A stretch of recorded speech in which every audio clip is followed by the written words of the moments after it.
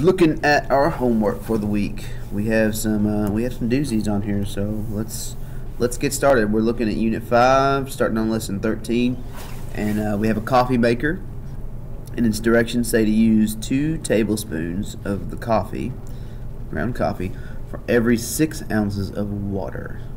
So how much coffee should we use for 33 ounces of water? This is a straight up proportional relationship. Okay, coffee. Another F in there. Coffee versus water. And for the coffee, you need 2 tablespoons for every 6 ounces. So that gives you a proportional relationship with a constant of 3. And so if you have 33 ounces of water, and you wanted to go backwards, you would divide by 3. And that's 11. So number 1A is 11. A runner is running 10-kilometer race. Takes them 17.5 minutes to reach the 2.5-kilometer mark. At that rate, how long will it take to run the whole race? So it's another proportional relationship. You have kilometers and minutes, so minutes and kilometers. It took them 17.5 to get to the 2.5-kilometer mark.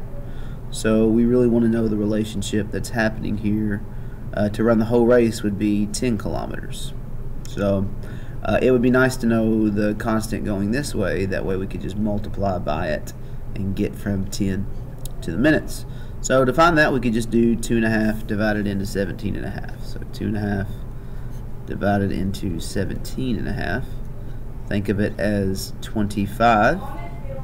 And that makes that pretty easy. I mean, count by 25s. It takes 4 to get to 100, and then 3 more to get to 75. So 4 plus 3, this is just 7.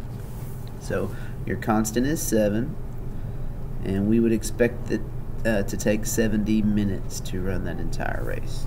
So 70 minutes, because 10 times 7 is 70.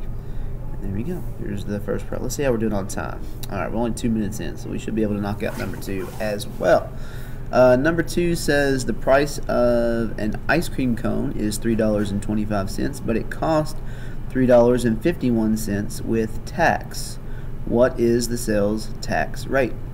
Alright, you can use a calculator on this one. Alright, if you were kind of depriving yourself there. You have the price, and then you have the price with tax. And so the price was $3.25. And the price with the tax was higher, so they multiplied by a constant that made it grow, and that constant will tell us a lot about this relationship. Hey, what's up, Ava? I'll pause. Do you have any protractors? We just need like 4 of them. Alright, sorry about that. Ava needed to borrow some protractors for science class. I guess you guys were using them in science. Anyway, we need to find the constant here, so we need to divide 3.51 by 3.25. I'm doing that on my calculator. I get 1.08. So that should tell you a little bit about what the tax was. This is equivalent to 108%. So the tax isn't 108%. It's the extra 8% that they added on to it. So this was an 8% sales tax for number 2. Okay, I know that we did a lot of those with double number lines, and you can still think of it like that. 0 and 0, and the total price was $3.25 at 100%, and then we were just trying to find what percent 351 was at. You could have set it up like that, cross multiplied and divide. You would have got 108 just like we did over here. You just would have had to decipher that that was an extra 8% tacked on. Okay, so 8% tax, and that finishes number 2.